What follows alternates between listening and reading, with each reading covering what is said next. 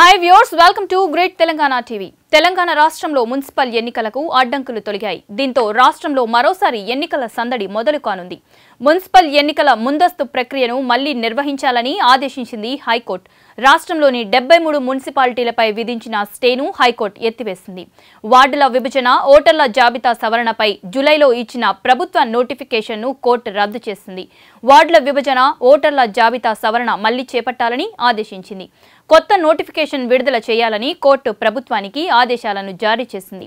14 రోజుల్లో అభ్యంతరాలు, సవరణలు ముగించాలని కోర్టు సూచించింది. రాష్ట్రంలో మున్సిపల్ ఎన్నికలపై గత కొన్ని నెలలుగా హైకోర్టులో వాద ప్రతివాదనలు జరుగుతున్న సంగతి తెలిసిందే. ఇరుపక్షాల వాదనలు విన్న తరువాత తీర్పును రిజర్వ్లో ఉంచిన న్యాయస్థానం నేడు తీర్పును ప్రకటించింది. కాగా ఈ సంవత్సరం జనవరి 1 నాటికి నమోదై ఉన్న ఓటర్ల జాబితా ప్రకారమే మున్సిపల్ ఎన్నికలు నిర్వహిస్తామని రాష్ట్ర ఎన్నికల సంఘం గతంలోనే స్పష్టం చేసింది. అర్హులైన ప్రతి ఒక్కరూ ఓటర్ల జాబితాలో తమ పేర్లను సరిచూసుకోవాలని సూచించింది.